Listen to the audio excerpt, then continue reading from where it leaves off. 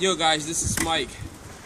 I just want to show you all the best way to shovel snow to save your back, because there's a lot of stress on your back when you're shoveling snow.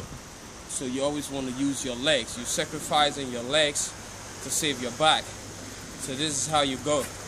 I mean, we got real slushy snow here. It's icy.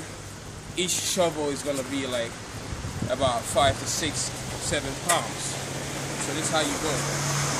You gotta go under, squat, and out.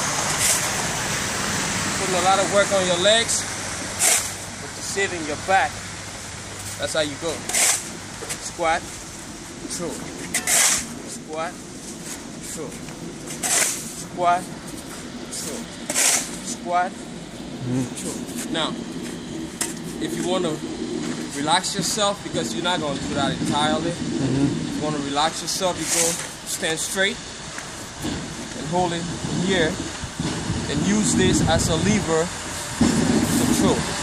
That way you're still saving your back. Now, relaxing as well. So you can save time as well and relax yourself.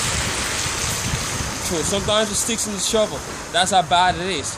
And that's extra work to even get it out. But you know, you just gotta keep it in the mind. If you want to do this, you gotta keep it in the mind that you can get it done. Don't worry about any pains, because you're gonna feel stress in the muscles. You're gonna feel pain in the waist and stuff. But just keep it in mind, you can knock it out. This is nature's way of sending us a really decent workout. On this snowy day, you gotta appreciate the snow. I'll be all I appreciate in the snow. It's nature's way of, giving us a really good workout. Thanks guys for watching. Peace and love.